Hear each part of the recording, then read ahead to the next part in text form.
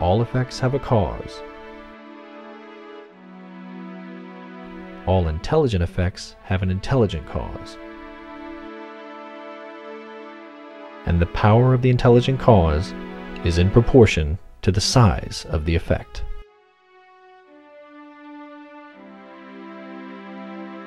In the beginning, everything was chaos.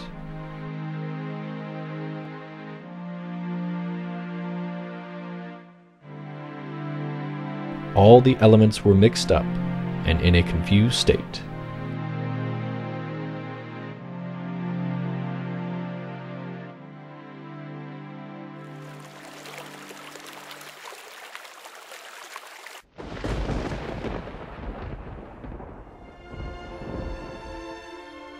Gradually, though, the elements settled, and living beings, when Earth became ready to support them, began to emerge.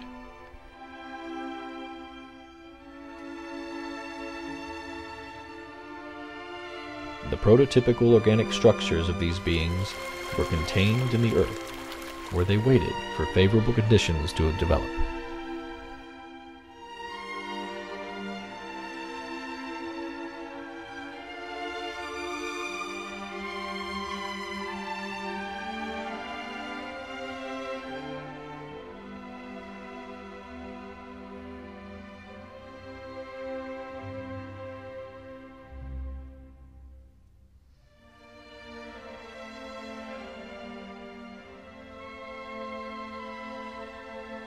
When the force that had been holding the primitive organic principles apart ceased to exist, they united and formed the biological prototypes of all living beings.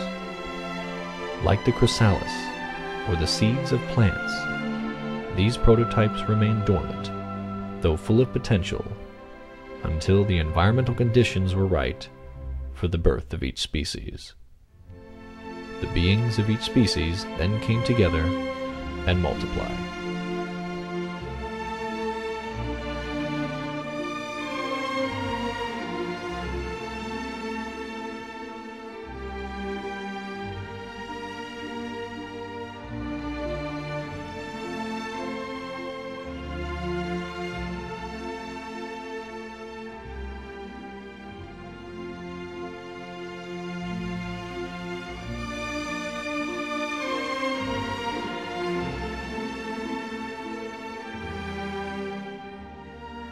Climates, modes of life, and social habits caused the physical and cultural differences that distinguish our human races.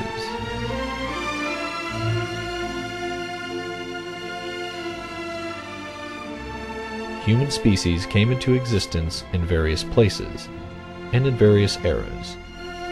This is one cause of the diversity of human races.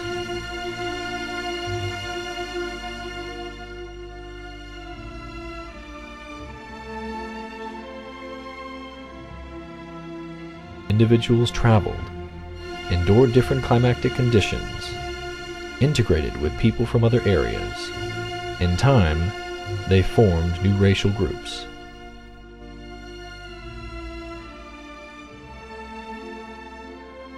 The more we explore nature's mystery, the greater our admiration should be for the wisdom of the Creator.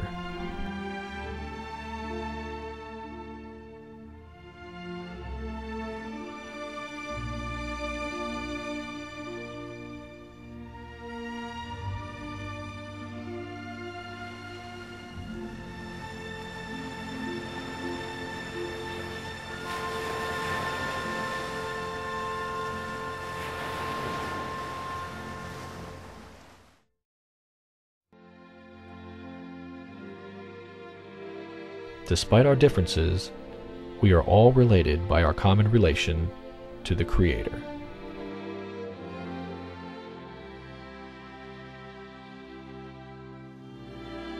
We look different from each other. We have different religions.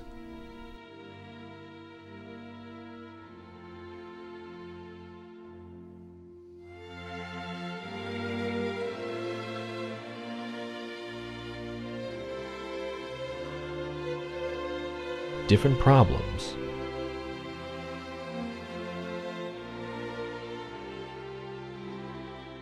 Different talents.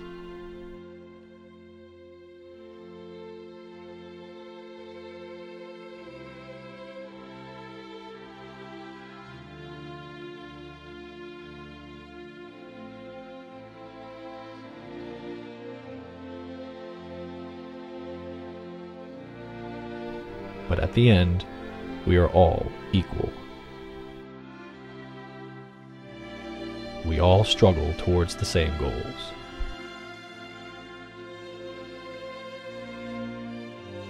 Everyone is governed by the same natural laws. Everyone is born with the same fragility and is subject to the same suffering. God has created us to live in society.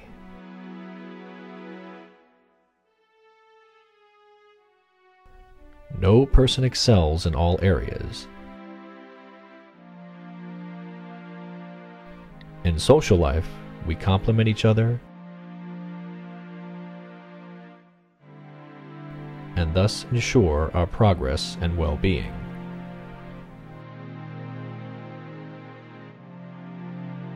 Complete progress is our final objective. But nations, like individuals, progress step by step. And until they acquire a higher ethical sense, they may use their knowledge and resources in inappropriate ways. God created all spirits equal, but each one has lived a varying number of lives and has evolved more or less as a result of them. Differences, including the wide diversity in talents, can be accounted for by the sum of their incarnate experiences and by the extent of their willpower. God has not created spirits with unequal gifts. The coexistence of spirits of diverse evolutionary levels makes it possible for more evolved spirits to assist less advanced ones. Through our mutual need for each other, we practice the art of love, which one day will unite us all.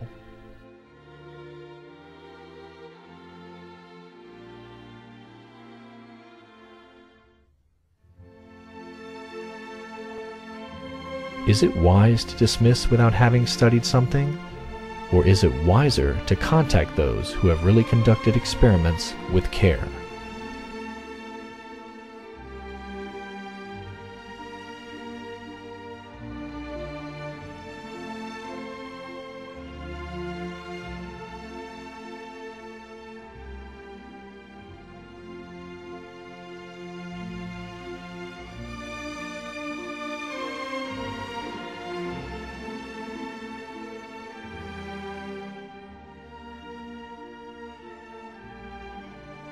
Birth, death, rebirth, and constant evolution. Such is the law of life. At times, the Creator may find it useful to reveal things that are beyond the competence of science to explain.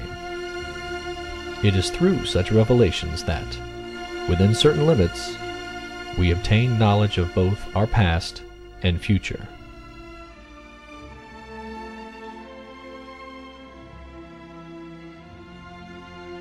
The more we explore nature's mystery, the greater our admiration should be for the wisdom of the Creator.